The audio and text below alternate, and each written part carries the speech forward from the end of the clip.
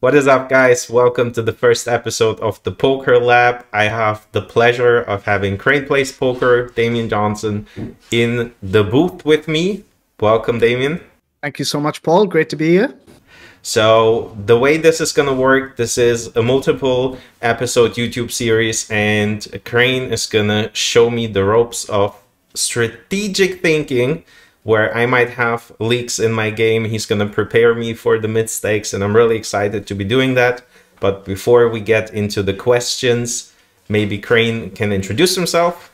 Awesome. Thank you very much, Paul. So yeah, as Paul already said, my name's Damien, aka Crane. People will know me from my cash game streaming on Twitch.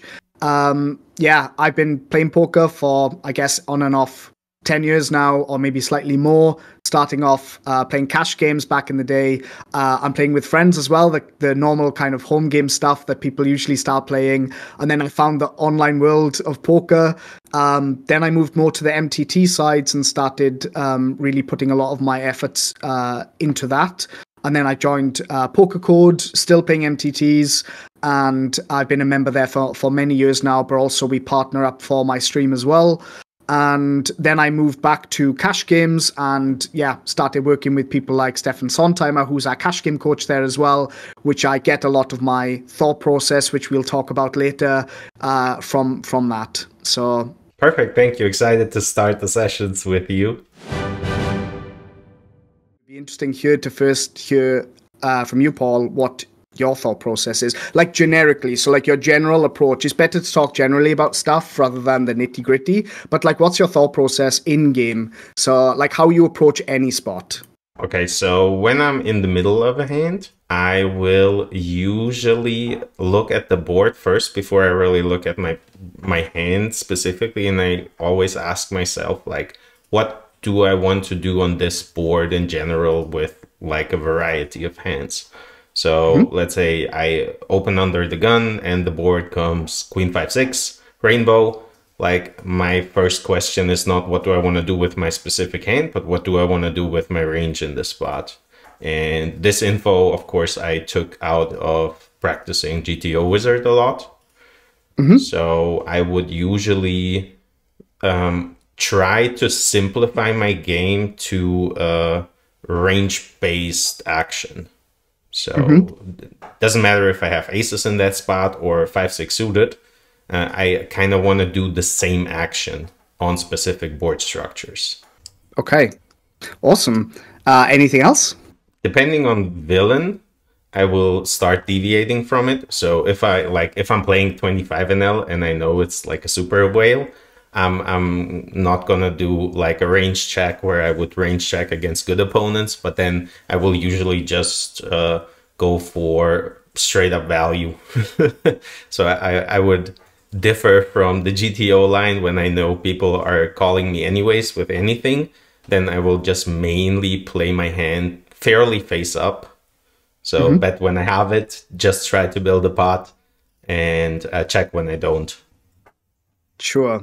Okay. I mean, there's a mix of things in there, which I think is super great because it already ties into probably what I'm going to say around how I would now approach the game after like learning or like what you said, like going through GTO Wizard, speaking to other people, learnings through, Poker Code and things like that. Basically what you're saying kind of is like a very long-winded way of basically the thing that I will say, which is basically how I approach the game overall just comes down to three simple questions. And you kind of talked about this anyway. So the first one is, what would be right?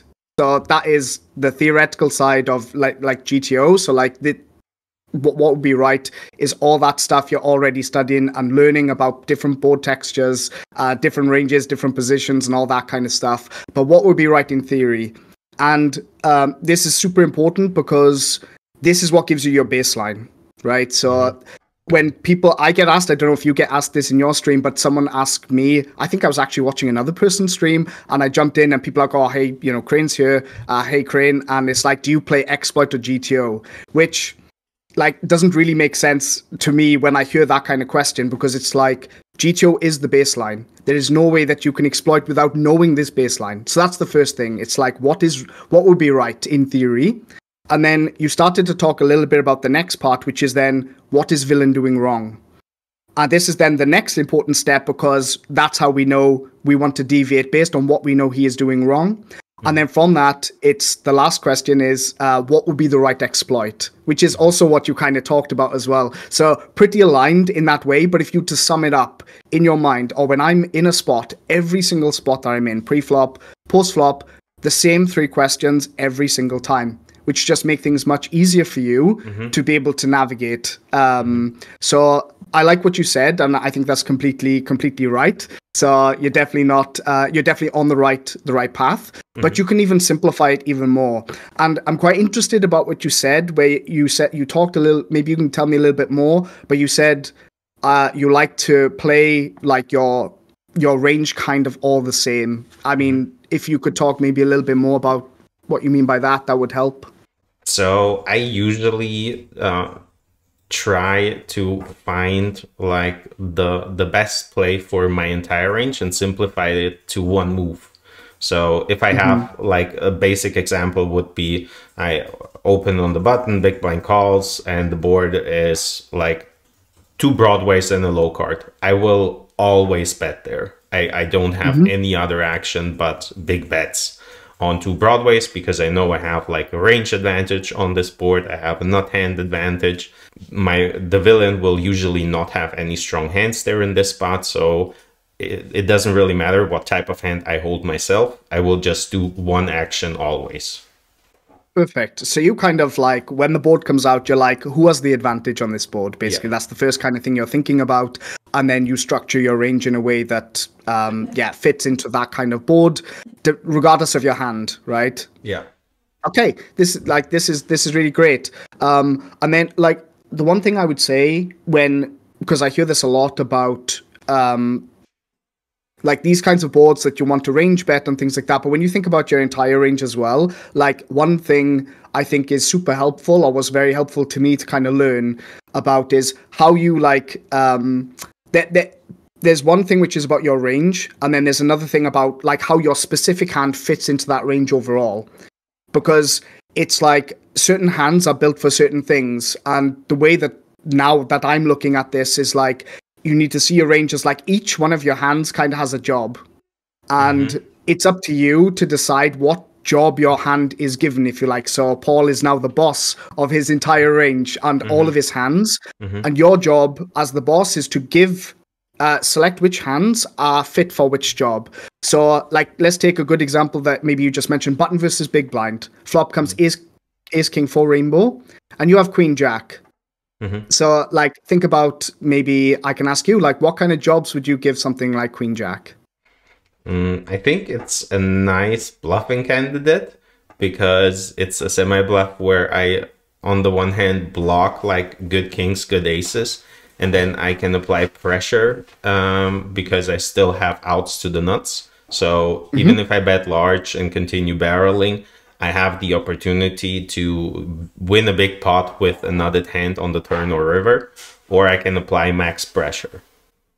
Yeah, sure. And like, this is again, perfectly right. So we can build a big pot now with nut equity, right? Because we have that gut shot, but also the thing is, we don't just have a gut shot. You have a nice 6-outer to third pair as well. So you can even say like, your hand can be used for multiple jobs. So one job is to build a big pot now with nut equity. Then the other job is maybe you check back and hit that nice third pair on the turn, keep in all that shit that villain has when he defends the big blind, and turn a really nice hand and build maybe a smaller pot.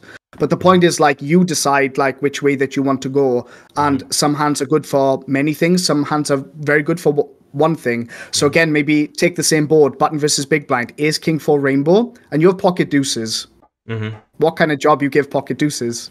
None but bluffing. So yeah, it's like, but again, it's like not even so much bluffing. It's like you have like fourth pair. When you think about it, you have fourth pair, but also once you hit something, then you hit a set or that backdoor straight draw potentially, which again, if you just work with the 2 outs with pocket deuces to hit that 2, it's like 8% flop to river, right? Solver likes to build a big pot in this scenario for exactly that reason. So like, that's when Pocket Deuces falls into that same kind of category where you talked about Broadway small. I want to build a big pot now. Because I have nut equity, or you also mix in your strong hands, right? Like your ace king also betting the same way. And then something like pocket deuces you can build as part of that same range with that knowledge that 8% of the time you will get there on the river or on the turn and hit a set and then win a monster pot potentially, right? So like, but there are other combos then that, like, let's say you have something like, I don't know, maybe not like the best example, let's say. Yeah, 7-6. Like, it's like, you put this into the same range? Probably not, right? You may not, like I'm using, for example, on Ace King for Rainbow, pretty much overbet and check as the simplification. So like, again, when you think about that as a strategy, like when you're mixing in some of these combos like 7-6, like I don't want to bet 7-6, like overbet, like this is the hand I want to check back and, you know, basically like give up, right? Like this is the kind of thing. So helps me a lot to really see things as like what jobs I'm giving those hands by being the boss, and then you deciding which hands you put into what, because often people make the mistake of just, it's like, doesn't matter. It's like I range bet this board with my full range, which can be fine in certain scenarios, obviously, and you can see bet a little bit more, and then you can go down the exploitative route of also maybe people aren't defending enough, they're not calling c-bets enough, they're not check raising enough, like all of these extra things that we will come on to later. But exactly what you've said, but like fitting it into those three questions may just help you just simplify stuff, make it a little bit easier, because you already know it anyway. But then you can go through that exact thought process in game when you know, okay, I know exactly what will be right. If you get to that spot and you don't know what's right, where the flop comes, maybe like, yeah, you gave the example earlier, under the gun versus big blind, flop is king 6-5, I think you said, rainbow. And it's like, okay, now what? It's like, now what? Now what am I doing? And that's the part where like that even helps you then to think about the most uncomfortable spots that you get in to then formulate like a plan of how you're going to study for the future, which is another question that I gave, which is just about off the table stuff, which maybe Paul, you can tell me now about like how you approach that side. So off the tables, what are you doing? How do you study? Things like that. The way I study is usually I do 3 different things. I think one of them is not that great, but the other 2 I kind of like, so I'm going to start with those. And so what I first off really like to do is watch better players than me play, but muted. So usually like if you go onto YouTube, watch your videos, watch your streams or some other crushers where you have like respect for their game and think, for example, with Poker Code, you have Stefan, who's like really good. And then what I will do, I will watch their videos, but mute the sound.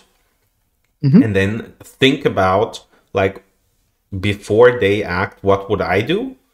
And then watch what they do and ask myself, why did they do that?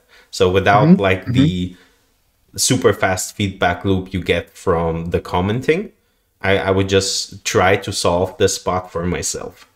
So I think that has been like really helpful.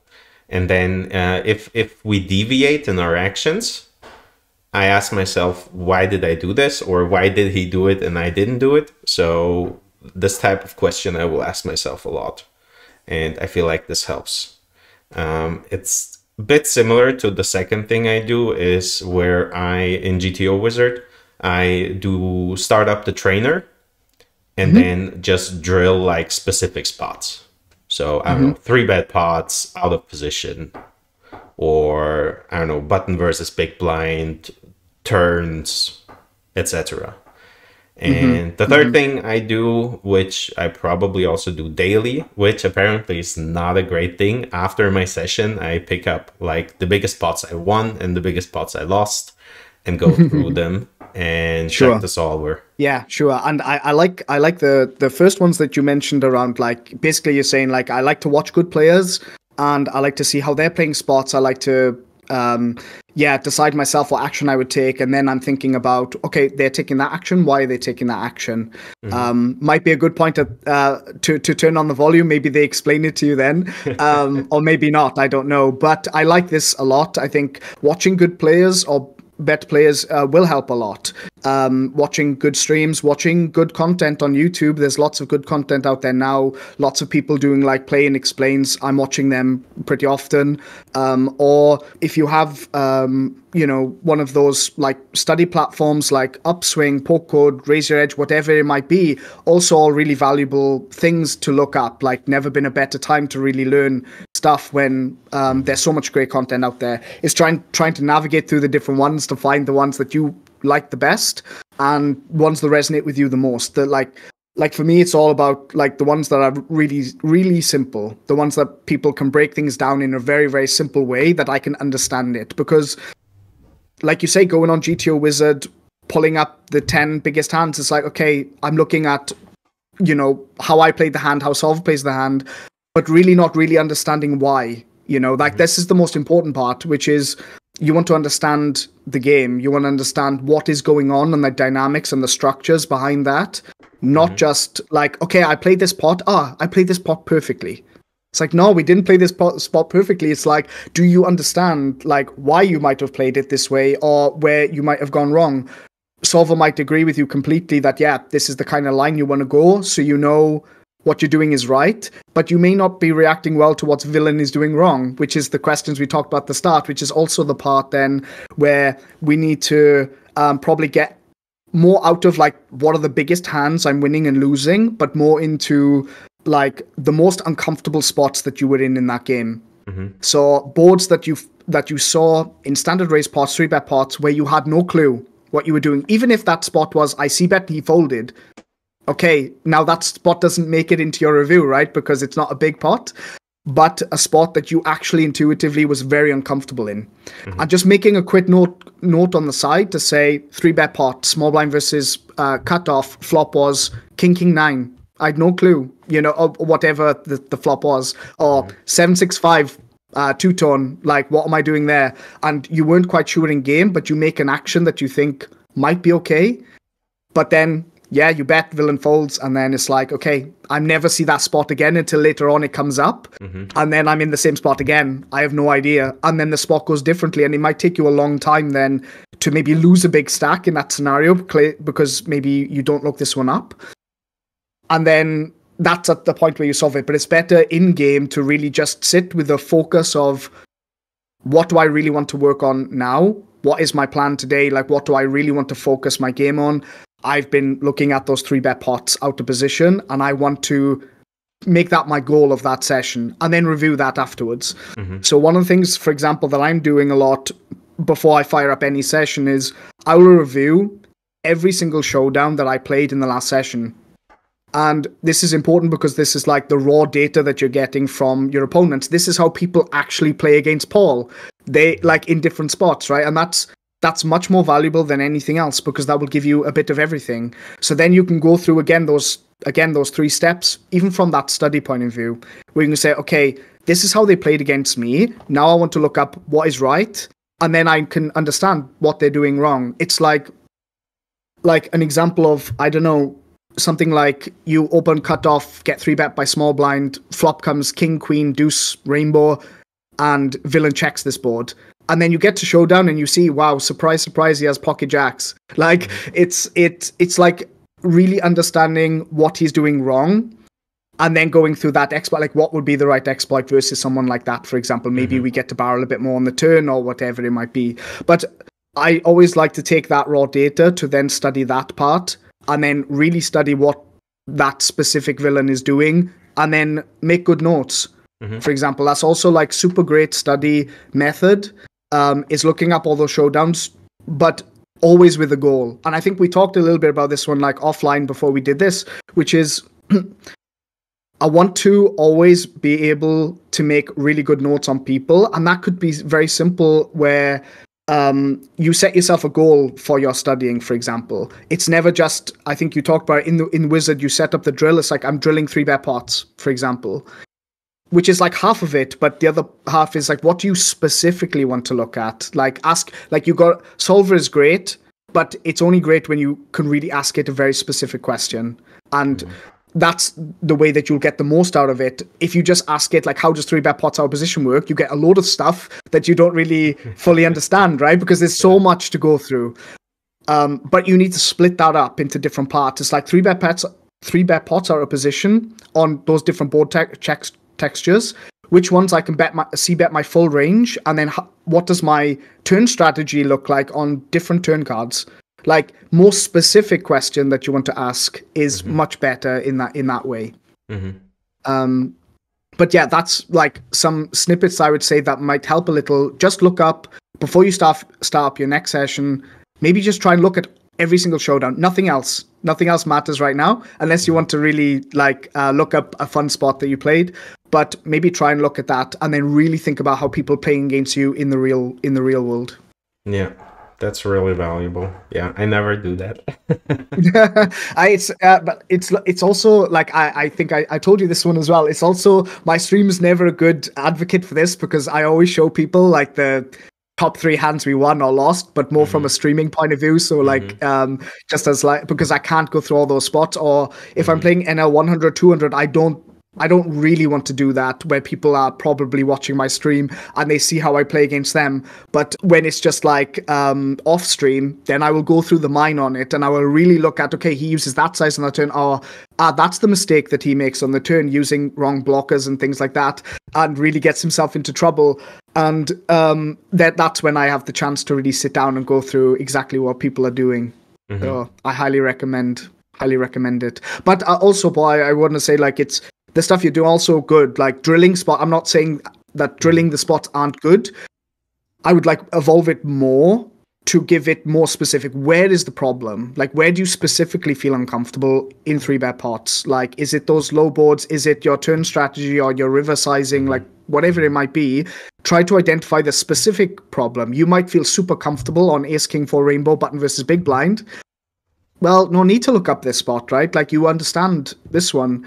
But more looking at where you find you're the most uncomfortable. Yeah. I think like my main issue is usually because I try to simplify it as much as it's possible.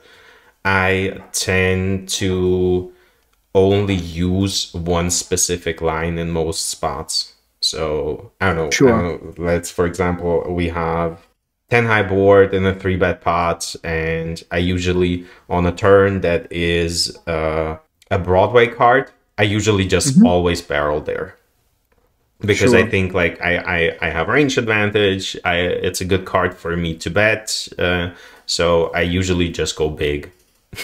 You know what I mean? Yeah, sure. So it's like, knowing how to navigate your range on the turn. And again, it depends on the position, right? If you tell me this is small blind versus button, that Broadway card could be very bad for you. Oh, well, good for you in some ways, but really bad for you in others. So you take the 10 high board, turn comes a king. Well, villain, again, what I know they're not doing a lot, let's say, is 4-betting their king 10 suited, which they should do sometimes. They're just calling these combos. That turn king is actually feels pretty disgusting then, because it's like he sits there with all of that king jack, king 10 stuff, and you just sit there with your ace king, like getting killed by 2-pair a lot. But I understand what you're saying. You're like looking for that advantage, and then your sizing like on the turn then will dictate, okay, there's a king on the turn, I'm just going to barrel. I'm going to bet this one. And then if they call, you get to the river and it's like, okay, now what? And then that's the next thing, you know? I think like I usually, because I try to be more aggressive than my opponents, I think I tend to overbluff rivers. I mean, it like pays off in some respect for sure. Like being aggressive is, especially in the lower stakes or micro stakes, will generally be pretty profitable, I would say, and you can get away with a lot more. But it's as, like you say, you go into the NL100 streets, and then it really matters, or it will start to really matter. Not that there's a big difference between 50 and 100, there's not. This may be another thing that I could even mention is like, you want to go up in the stakes now, for example, to NL100, and it'd be interesting to hear at what point you think, or like what is the criteria you would feel ready to make that jump. But generally speaking, probably all the way up to 200, it's like the gap is not that large. It's like you have some good players like in those stakes, but generally like the people that are playing NL100 playing there for a long time probably, and it's not like they're doing crazy stuff different to you. Lots of them will just not even be studying very much, and they're just grinding. And the jump in knowledge is not very significant. So in the same way, like if I told you, Paul, there's a table on GG running now, NL1K, and there's 5 fish on the table playing 40 big blinds, they're all terrible. Hell yeah, you want to jump on that table, right? Because it doesn't matter NL1K or not. Like, this is a great place to be. And that's kind of like what you want to see is when you jump to NL100, it's like how many like weak players and recreationals are playing there is obviously very important. Yes, there are some good regs and things that we need to also battle against at times. But generally, the level is not going to be like astronomically higher than what you're used to. It's not like they're going to be doing crazy stuff and attacking you for no reason kind of thing. This is like what people think in their minds when they're going up and up in stakes. It's like, yeah, it does get a little tougher, but generally people are not working that hard. So you can probably be rest assured that once you get there, you'll think, pretty much the same as what I was doing, you know? Yeah, I think that totally makes sense. And I also, like, I do coach a couple of micro stakes players. And because I just know the pools really well from a micro stakes point of view, and I think I have like a really good sample of crushing all the micros. So I feel like I know what I'm saying when I talk to them. And what most of them, like, this is, I think, the biggest misconception is that you somehow need to change your game when you move up one limit. And then they start to get like fancy 3-bet way too wide, or start 4-bet bluffing a lot with hands they shouldn't be doing that with, and stuff like that. And then they just kill their win rate. So they were, let's say they were crushing NL5, and then they move up to NL10, and then they just start spewing because they assume people are going for these crazy bluffs, and they always have like are trying to outplay them where they just have aces. You know? Yeah, sure. And I think that's really important point actually, because for all people that are playing those micro stakes, I think it's important what you said. It's like they're not finding this crazy stuff. It's just the same game. It's just a higher limit that you're playing. That's it.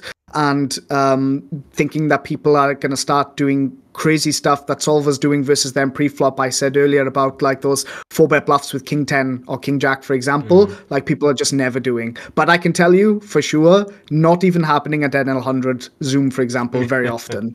So like, and this is the thing. And as soon as you know this, it's like, okay, now I understand this spot a little bit more. I don't need to 4-bet bluff so much against people that are not 3-bet bluffing, for example. And I think that's also a very important point for the micros. Is just like, I call it like just waiting for gifts. That's how I see it. And there's different strategies, don't get me wrong. Lots of people like going for crazy red line and stuff like that. And that's all fine. Like, multiple strategies can work. It's not like this is the one way to do it.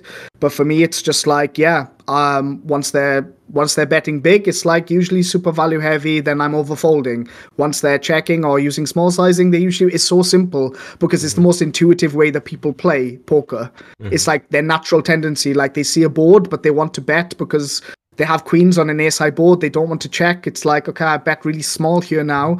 Or they just check back all the time. And then I just attack this weakness. Like this is where the aggression comes from. Or if they're betting big, like I say, I'm just like overfolding a lot. And I'm overfolding a lot on river, and I know that.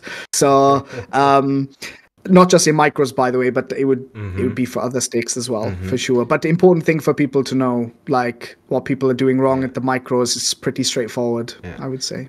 Do you get the feeling that since you're also streaming your sessions, people try to play super weird lines against you just because you're on stream? Yeah. I would say so, definitely, like, because it's quite funny. Some of my guys that are watching my stream, they call the people out that they see on the NL100 table. They say, oh, look, this guy is here. He's on the tables. We know he's watching the stream, and he just sits there silently watching me play. And it's funny, like, I'll throw out a comment now and again about this person being a nit or whatever, and they're like, no, I'm not a nit, and they'll start going crazy. And it's so funny because, like, then I'm looking at, like, their, like, in the background, like off stream, I look at the database, I know where the leak is, I know what they're doing wrong, I see like they're not 3-betting enough or not 4-bet bluffing enough, I see it plain as day, and then they're watching the stream, and then I call them out for this, and it's like you just see it like plain as day, they just start going bananas. So I think it's definitely a thing, but I think people are also afraid of really looking like a fool on stream as well, especially at the higher stakes, I would say. The mid stakes, right? NL100, NL200. Someone that's quite well known in the pool, for example, they don't want to be seen to be going crazy. So they just like try to stack you and be like, hey, look, I stacked this queen Crane streamer guy, I make a clip of it and I'll share it with my friends. Okay, I couldn't care less, you know, like do what you want to do. But I definitely say like people will automatically think that I'm capable of bluffs in a lot of spots, which they're right, of course. But they will call me down probably. My feeling is they will call me down pretty light compared to other people, because I know once I get called, I'm like, this is not a good call in the pool. Like, it's a theoretical good call, but the pool is just like not bluffing this spot ever, and you catch maybe the like third guy that's bluffing this spot, and that's me. And it's like, I guess they're just doing it for the stream, but I don't know, maybe I'm wrong. What's your feeling on this one? I definitely feel like it's happening a lot, and I've talked to other streamers about this as well. So I really think like people sometimes they even write in the chat, so on the table chat, right? Like, I'll do it for the stream, and then they do some super random stuff. Yeah. I've had a little bit of that, definitely. I think I got caught. I did like a micros play and explain session a couple of weeks ago. I did like a giveaway, so like I had lots of people jump on the stream, and there were some people that were playing the NL5, and they just jump on because I'm playing, right? And yeah, some guy like called me in like some ridiculous four bet pot with pocket sixes, and then just like calls me on the river. It's like, I'll do it for the stream kind of thing, and it's like. Okay, like that's fine, but I assume that was just because it was like, yeah, it's quite a special stream. But I understand it as well. I think you're right. I think there is definitely an element of that for sure. Maybe I can ask you a little bit, because we talked about again when I went through those 3 questions, and you talked a little bit about how you study the first part. I do have maybe 2 smaller questions. Then I would ask first. The first one would be like, how do you study that second question? What villain is doing wrong? So I think, as you mentioned, like going through the showdowns and seeing what people are doing wrong, I'm not doing that at all right now. I usually just tend to go off like my experience for the pool tendencies. And I know, all right, people on NL25, I don't know, they are not 3-betting enough. They defend where they should be 3-betting. Or people in this pool like to cold call 3-bets with a really narrow and specific range, and I feel like it's always right. So I just go based off player pool tendencies and not so much of specific opponents, because my pools are like, they're too big, and apart from the regs, I don't run into the same player as often. Okay, so because you're playing on Russian cash, right? Yeah. Do you ever play reg tables or no? No. Okay. Not on stream, at least. I do like sometimes off, but not on stream. Not on stream. No, that's fine. Maybe my next question's better then around. So what would you say, based on what you know about the pool? So maybe even you can give me some specific examples, might even be good. But like, what are your favorite exploits? Or what exploits are you using generally? Yeah. So I think my favorite exploit are 2 things. I know when people are not balanced in their check range on the flop, I tend to attack that like every single time, 100% of the time with large bets. So I know when people check back like jack high, 10 high, 9 high boards, they're not doing that with a balance range. They just don't have anything. So when the board doesn't favor their like hand range in total on the turn, so if it's not a Broadway card, I will just relentlessly go at it with anything. That's like in single race pots where I'm out of position, right? And then so what I also you're attacking weakness, basically, right? You're looking for that weakness because you think people are, as you call it, like not balanced or not, playing optimally in those spots. So you attack that weakness, right? Yeah. Okay, good. Yeah.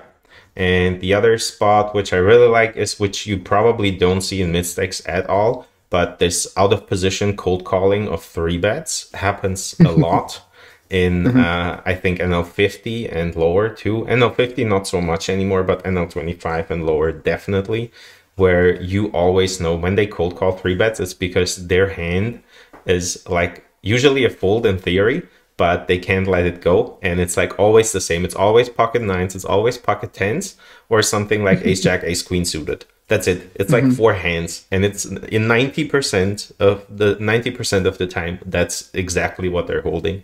So you can get away from like really big hands where you know like they have either flop the set, where you can like not get stacked with your kings and aces in that spot where you usually would, or you can just attack it relentlessly if the board doesn't hit those four hands. Sure. Yeah. Okay. I mean, makes sense. So you basically, like, in that scenario where they're just calling out, you have a good idea of what their range will look like, because they shouldn't really be calling the small blind, let's say, unless it's for an exploitative reason. For example, they call the small blind because the big blinds are recreational, but I guess they're not doing it like that. They're just calling because they don't want to 3-bet, right? Yeah. So then you're giving them a range, and then you're basically attacking it depending on the board. So if the board comes like, I don't know, like some 10, 9, deuce, like, I guess this is quite a scary board for you then, and you're able to get away from certain cards or certain hands if he starts going crazy. Exactly. Yeah. Okay. Makes sense. Okay. And maybe I give you one scenario to think about, or I'll give you an example of what I see, because this is a real example of what people are not doing, and you'll see this the same on the micro sticks as well. I will give you one read on a villain, and maybe you can just give me some ideas of how you would exploit them. So that read is just a very easy one, which is they're not check raising enough.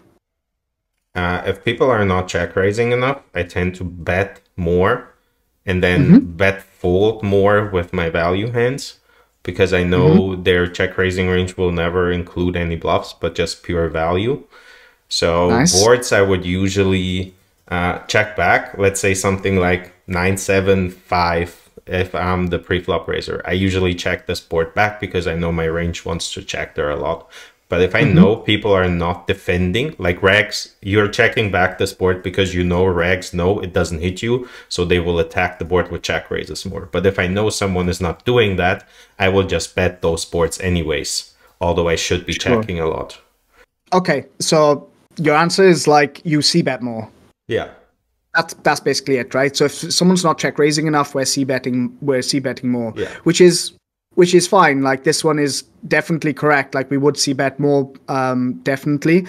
But I was thinking more like specifically about like would you really like look at your hand, or like what kind of hands would you start c-betting? Which hands would you start checking back also? Or is it just I would bet everything? Is that I would probably bet everything. Love it, Paul. You like this aggression is great. Now, and I think this is important as well, like, because for sure, like, this aggression definitely pays. But again, when I think about this kind of spot, this is one of the ones then that I really start to like dig a bit more deeper into like what hands I'm betting and why. So for example, like you say, if they're not check raising enough and you have, let's say, I don't know, let's give it an example. I think the one you gave earlier, under the gun versus big blind on Queen 6-5 rainbow. You have pocket sixes, let's say. What you said you're going to be c-betting. What kind of size are you using with pocket sixes on this kind of board, for example? So on the queen high board, I would usually go for a third as a c-bet. Sure. And I would think I would bet a queen high board like always. I would never check back there. Maybe just start with we should start with like what the how often are we betting on Queen 6-5 rainbow under the gun versus big blind, would you say? Like, in theory. 90%. 90? Okay, it's just more like 60. But it's like, so not so much a range bet, but kind of close-ish. But yeah, about 60% where we're c-betting that board. And then if you think about then how often villain wants to check raise that kind of board texture, like what kind of percentage would you give? 30%? More like 19, but again, I like the aggression. I can see this aggression, Kara, is great. And this will help you a lot, actually. This is a good thing, because the more aggressive you are, it makes it easier to go the other way, opposed to probably my natural tendency to be more on the nittier side. Yours is probably better place to be, because you can just hone that in a little, but still keep that aggression. I think it's really good that you're like that. But yeah, for sure, 30% sounds pretty high. It's about maybe like 15 to 19, depends what ranges you use because of the different rake structures and stuff, but let's give them that. So if you go 30, then you're using all kinds of crazy combos, which I love. But that aside, that just tells you... In this example, for example, I will mainly check raise like my back doors. You know, if I have some kind of backdoor flush, backdoor straight type of hand, and I know like people c-bet this board with too much, as I do, because I know I c-bet too much on this board, I tend to check raise a lot with like backdoor draws. Sure. So you're like, it's like, give me an example of this, like when you say backdoor draw. So I don't know if I have, if the board is like queen 9-6, I will check raise something like 4-3 suited. Okay. Okay. On Jack 9-6. Yeah. 4-3 suited, as in because of the backdoor, like you're saying, like backdoor flush or backdoor straight as well. Okay, okay, I see. So you're taking some of that total trash, but with that kind of like backdoor equity in your check raising. I want to have like the opportunity to make a hand, so I'm not going to be like pure bluffing air, but yeah, absolutely. The like even the lower backdoor flushes, backdoor straight type of hands are good enough for me to check raise a board where I know they will be c-betting a lot. Sure, and I can see now, like, definitely where the aggression coming from, which is great. But you're right. It's like, and then the question is, like, Paul Punts does this. Like, how often do you think someone in your pool does this? Never. 0%, right? Yeah. Like, just never doing it. Yeah, pretty much. Yeah, pretty much. Yeah, exactly. So, like, when you think about like exploiting, and we use that example of the under the gun versus big blind on Queen 6-5 Rainbow, like what? Then you're seeing people check raise on a board like that would probably just be value heavy, right? It will just be 6-5, Queen 6. It will be pocket 6s, pocket 5s. That's it. There's no bluffs in his range. So let's say you have something like pocket queens and you are getting check raised. What would your reaction be then? Against these type of players, I will just fast play my hand because I know they're never folding. Nice. Yeah. Exactly, because there's too value heavy, right? So yeah, you nailed it. It's like, yeah, there's no reason to slow play anymore because there's no bluffs to keep in because they don't have any of that stuff. Yeah. So it's just much better to fast play. Like there are so many spots that I've played which people think, oh, my villain definitely think that I'm like really stupid and definitely marked me as a fish afterwards for sure. I've just jammed the nuts on the flop because I know they're just like super value heavy and it just makes my life a bit easier. I just jam all day long. Like a spot like cut off versus big blind, and I'm getting 3-bet. People aren't 3-betting enough from the big blind. I know that, so I always know that they have super strong hand. Is pretty much like what, probably queens to aces, maybe some ace king now and again, maybe some random ace 5 suited now and again. But generally then when the board comes and I'm flopping something super strong, then there's no incentive to slow play. I just jam, and because any bad turn cards or river cards, I may not win a stack, right? And this is why I kind of say it's like I win a stack now, not later. So I put all the money in now, and they just like, yeah, I call my pocket kings on 7-6-5. You know, like they just, that's the way that they're going. So which all ties into that exploitative part, which we can do, but people will think you're crazy and then just mark you down as a fish for sure. But that's okay. But you're just in reality exploiting the hell out of people. Yeah. So yeah, I get that a lot. Like when I do shorts, and I have, for example, so in the micros, for example, 4 bets out of under the gun against hijack usually are pure value against like 90% again of the population. And I know GTO in theory wants to call a lot with like its really strong hands, aces, kings sometimes, but I never do that. I just always jam because I know they're never, like in 80% of the time they're not folding if they 4-bet under the gun. So I just jam, and then people give me like shit in the comments for playing it wrong. Sure, yeah, absolutely. I can see this one, but in reality it should be, Paul, well done, you exploited the pool and you nailed him, you know. Yeah. Is there a follow-up question? I think I didn't do too bad. No, you did super great. I think again, like, you're probably being more hard on yourself because you might think, for example, like, okay, you know, talking to someone who plays the mid stakes is going to be so much better than you and blah, blah, blah. It's just not the case. Like, you can be definitely on the right track of things. It's just like, what I'd say is like just being much more focused on the specific detail around stuff to understand the game, not just looking up in Solver how I play this certain spot. It's like looking into the detail behind it and really understanding why. It's just like basic things. I was talking to someone that I'm not like coaching him or anything. I was just helping him out in some spots, and we were just talking about certain boards, and we were looking in the solver, and like I get to learn a lot also by helping some other people. But there was a spot, I can't remember exactly, but it was like there was a certain board, and I was really questioning why we bet this random. It was like some random A7 or something like that. And then the answer was just because we fold out like some random ace-9, ace-8, just like one step better. And that was the simple answer. But like understanding stuff like that helps you a lot. So it's better to like go in with that specific question that you have than it is to like just really generalize. Did I play this right? Did I play it wrong? Okay, I'm fine now. I just lose it. No, like you want to dig into the detail. And it could take you months on a certain spot because you really want to split things up when you're studying into like certain, like a plan. Like it's not just 3-bet pots out of position, it's 3-bet pots out of position, boards I see bet my range that I can barrel the turn, and then what rivers am I like that's more, more specific. It's much better to kind of go that way. Okay. That sounds great. So maybe to wrap this up, if you were my coach, what's the homework you would give me after like talking to me now and maybe getting a feel for my game? Definitely the first homework I would give you is what we already talked about, which is try after your next session to look at all the showdowns where you played, whether it's big or small, or hands or spots that you felt the most uncomfortable, and make a note of that. And then once you've made a bunch of notes, then you can split it up into like categories. So it could be, like I say, some 3-bet pot stuff that you were unsure about. It could literally be a standard race spot. You opened cutoff, big blind, flop came 7-6-5 monotone.